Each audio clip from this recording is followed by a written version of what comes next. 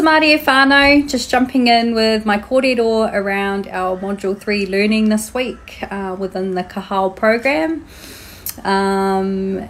I had a big realisation this week about how much mahi is involved in graduating this program.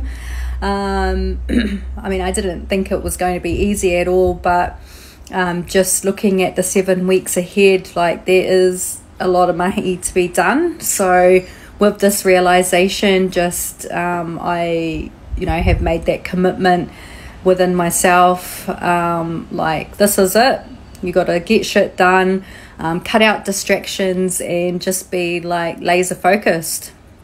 So it was a pretty good wake up in realization of how the rest of my year is going to be looking. But I'm so excited and grateful to be on this journey.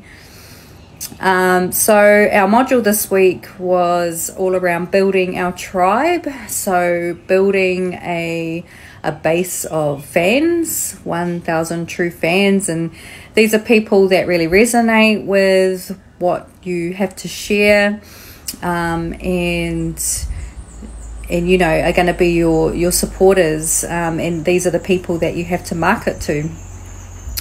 So it was an extension of looking at our customer avatar, like on a more deeper level. I thought that I had, got a pretty clear picture, but through doing the mahi this week, I was able to go even deeper and really think about, what are their pain points, what are the questions that they are wanting to answer, and then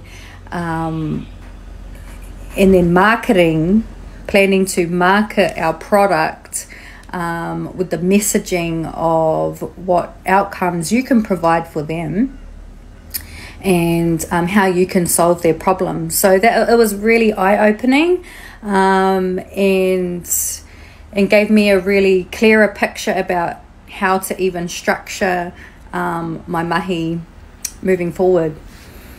We also had to look at creating a lead magnet. So this is a free offering, which could be in the form of an ebook, a free call, something like that will draw in, so magnetize people in, so then you can then offer your main product or service. My lead magnet is going to be a free 4-day self-love challenge.